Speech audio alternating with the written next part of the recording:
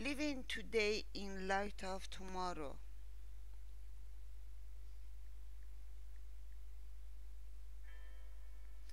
No one knows about the day or hour, not even the angels in heaven nor the Son, but only the Father, as it was in the days of Noah.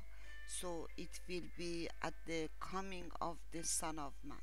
For in the days before the flood, people were eating and drinking, marrying and giving in marriage, up to the day Noah entered to the ark, and they knew nothing about what would happen until the flood came and took them all away. That is how it will be at the coming of the Son of Man. Lord Jesus, calm my mind, stir up your spirit inside my mind, and let me truly ponder the implication of your second coming. Check my priorities, Lord. Expose what I am living for today. Shift my trust to you and empower me to live by your spirit today. Amen. Where to find strength in these last days? Above all, you must understand that in the last days, scoffers will come, scoffer, scoffing and following their own evil desires. They will say, where is this coming he promised? Ever, ever since our fathers died, everything goes on as it has since the beginning of creation. But they deliberately forget that long ago, by God's word, the heavens came into being and the earth was formed out of water and by water. By these waters also the world of that time was deluged and destroyed. By the same word, to present heavens and earth are reserved for fire, being kept for the days of judgment and destruction of ungodly. But do not forget this one thing, dear friends, because with the Lord a day is like 1,000 years, and 1,000 years are like a day. The Lord is not slow in keeping his promise, as some understand slowness. Instead, he is patient with you, not wanting you anyone to perish, but everyone to come to repentance. Noah had given plenty of warning, but everybody just kept on doing their own thing. Then came a wall of water, whoosh. Lord, I want to use these remaining days, be they few or many, to make an enter difference. Give me your heart for those who are perishing. Then live through me in a way that communicates to them your intangible love. Amen. How to make the most of each day. Be very careful then how you live, as a unwise but a wise, making the most every opportunity, because the days are evil.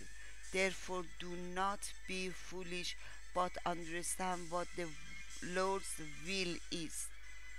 Jesus, come soon, my Lord, come soon.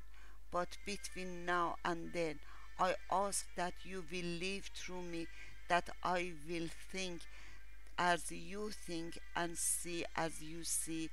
Amen. Hallelujah. Amen. Where are your blind spots? Father, humble me. Show me my blind spots. Reveal where I think I can stand on my own.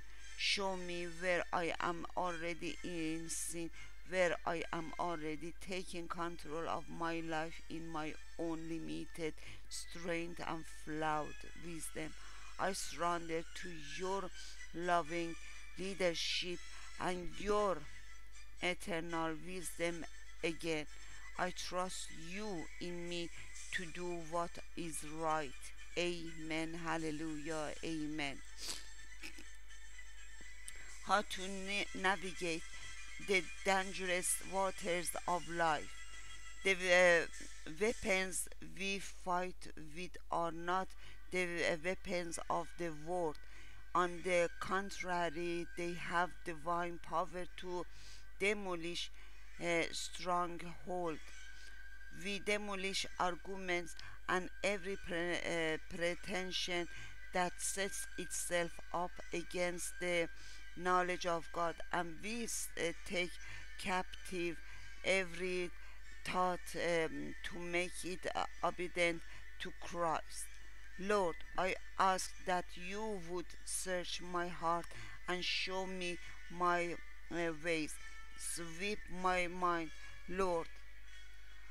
Expose the lies and expectation that lie beneath the surface of my thoughts and actions so that I might live freely and boldly in your truth. Amen.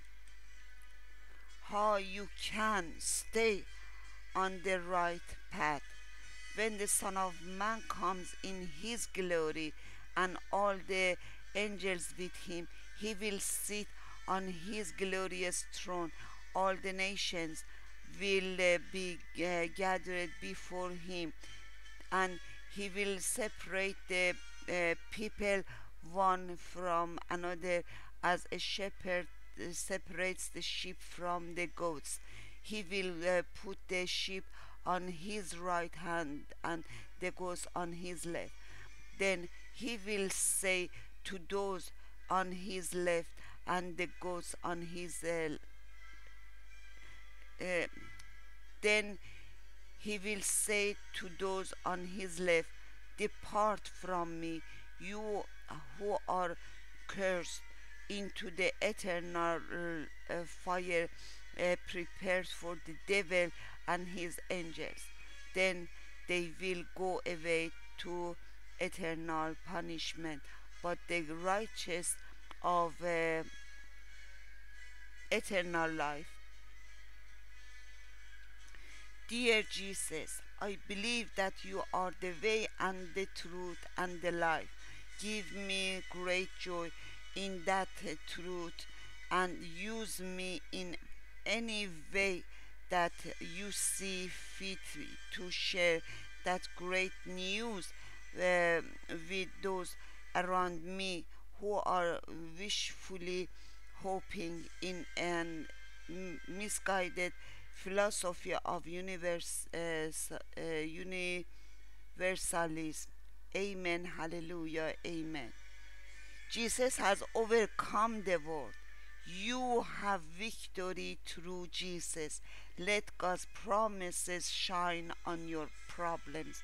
Hallelujah. Amen. Hallelujah. Amen.